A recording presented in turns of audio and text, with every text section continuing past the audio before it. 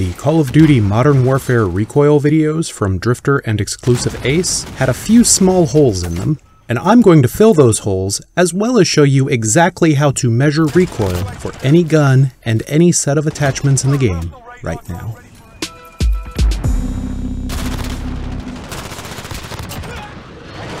Hello and welcome, I am Amedio602, and if this is your first time on the channel and you want to improve at Call of Duty, then start now by subscribing and ringing the notification bell so you don't miss out on tips, tricks, and tactics to make you a better player. Before we get started, I just want to give a big thank you to both Drift0r and TheXclusiveAce for all of their hard work and wonderful content over the years.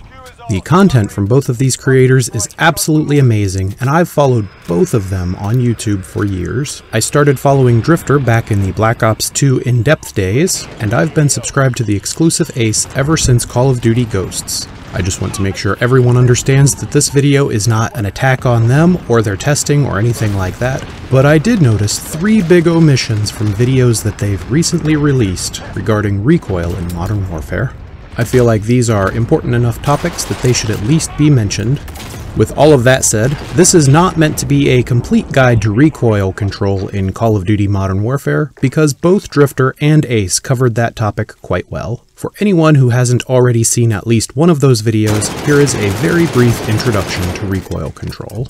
Before you fire your weapon, as you're aiming down the sights, there is a small amount of what we call idle sway. This is where your gun moves side to side in sort of a figure 8 pattern. Once you begin firing, the idle sway is gone, and it is replaced by both horizontal and vertical recoil. In between shots, your gun attempts to recenter itself back to the initial point where you were aiming. This is called gun centering speed. In Call of Duty Modern Warfare, your idle sway is affected by the plus or minus aiming stability trait on the attachments. Your horizontal recoil is controlled by the recoil stabilization trait of the attachments. And we're not quite sure yet, but both Drift0r and Ace seem to indicate that recoil control seem to impact both vertical recoil as well as gun centering. The first point I want to bring up is mounting your weapon. Mounting your weapon has an absolutely insane impact on your recoil. If you're locking down a lane and expect to be in any sort of long-range engagement, I'd highly recommend mounting your weapon if you can safely do so. In these tests on Gulag Showers, you can see that when I'm mounted, I can easily land an entire magazine inside a very tight circle from all the way across the map. Mounting your weapon also stacks with any attachments that you have chosen for your weapon, so be sure to do that whenever you can. The second thing, and perhaps they both tested this and chose to omit it, was the optics attachment category.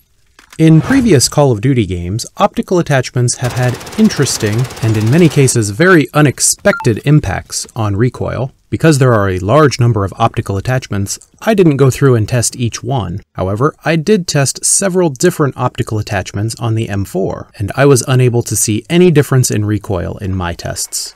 One possible exception would be the 4X sight, which may have had a minor impact and warrants more testing. One interesting thing to note was that I had not yet developed my method for objectively testing recoil when I was doing this, so as usual with science, more testing can always help.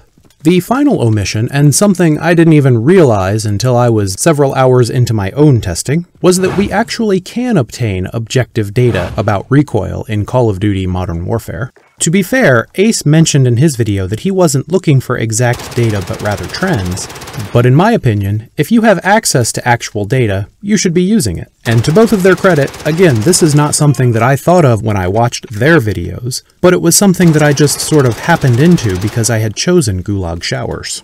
As I was about to finish out my testing, it occurred to me that most of Gulag Showers has bricks on the wall, and that all of these bricks are nearly identical. In fact, save for a few defaced bricks, they all appeared to be the exact same height and width. When measuring data, you don't necessarily need to use units like meters and feet. Bricks or window panes are plenty. Now stick with me here because this is going to involve a little bit of math. When looking at the recoil, recall that there is a horizontal component as well as a vertical component. In the world of math, you can combine these two into something called a vector.